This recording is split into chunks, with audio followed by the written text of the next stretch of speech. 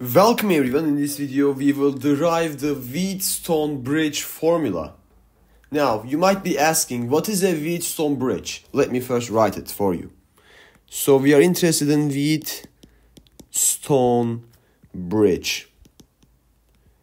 There are kind of different ways of drawing a Wheatstone bridge circuit, but the main idea is the same as far as I know, and I will be drawing the variation that I am more familiar with, more comfortable with. So let's say that we have 4 resistors and they will be connected in this manner. Let's say that we have R1, okay, R2, we have R3, and let's say that here we have another resistor which we call Rx, because we in fact don't know the resistance value of this resistor Rx. And our whole goal in this circuit, in this Wheatstone bridge, is to figure out the resistance value of this if we know the resistance of all other 3 resistors, okay? And this of course continues. Maybe there is a battery here, we don't know and we don't care. But there will be a current coming through, okay? We know that.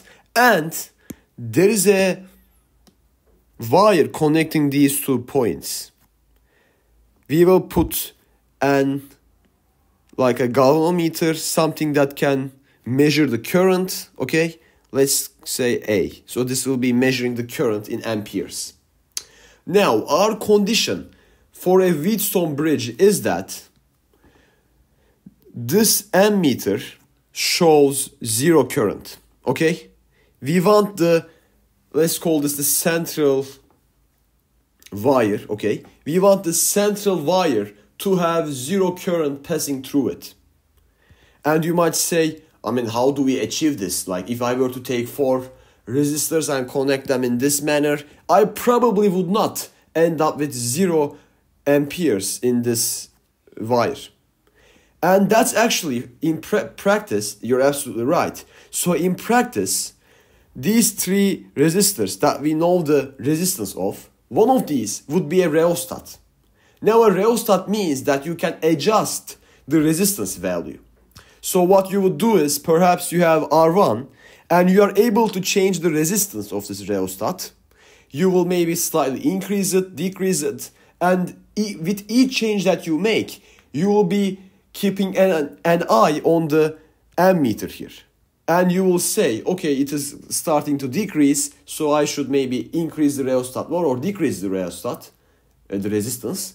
And so when it hits the 0, you stop adjusting the rheostat and you continue with the resistance value that you finally arrived at, okay? So let's say that for our theoretical calculation, we arrived at that point where we adjusted the rheostat and we saw 0 current in the central wire, so now we stopped, okay? And what does this mean? Well, let's say that there is a current I1 flowing in this part and there is current I2 flowing. Notice that since there is no current here, I1 will also flow through R2 and I2 will flow through Rx, okay? So what can we see? We also see that this point and this point have the same electric potential, otherwise there would be a voltage and there would be current, right? There would be a current flow, but since they have the same voltage, there won't be any current flowing. So we can say that the voltage here is equal to the voltage here. And what is the formula for voltage? It is Ohm's law, V equals IR. So I'm writing that. We have I1 R1 equaling I2 R3. We also see that the voltage across here and across this resistor, they are also the same, because they are connecting points that have the same potential. So what I'm saying is, as we discussed, this and this have the same potential, and of course they all connect here, so the potential difference, the voltage, will be the same in both directions.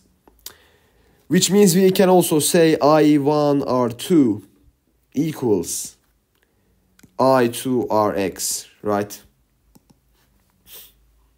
And so if we were to divide through like this, so what I'm saying is I want to basically divide I1R1 by I1R2, right? I can make this division.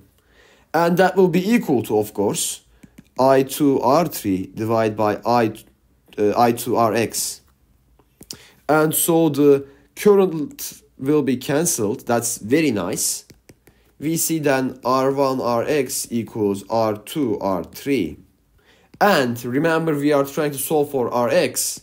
So Rx is going to be R2R3 over R1. And that's the final result for our Wheatstone bridge formula. To recap, we use this kind of a circuit to be able to determine an unknown resistance. Now, of course, as far as I heard, it has other applications as well, further applications, which we can discuss in future videos, hopefully. But if you want that, I will need to do some further research, I need to admit, because I only know this part theoretically. I don't really know the practical uses of Wheatstone bridge, but why not? I can learn it. Of course I can learn it. If you guys want, we can also discuss the practical uses of this bridge besides finding the resistance of a resistor, okay? Because there are more practical uses of this as far as I heard. Anyways, this is it for this video. If you have any questions, please add them in the comment section. And if you want to see more videos like this, please make sure to subscribe. And I hope to see you in another video. Until then, take care.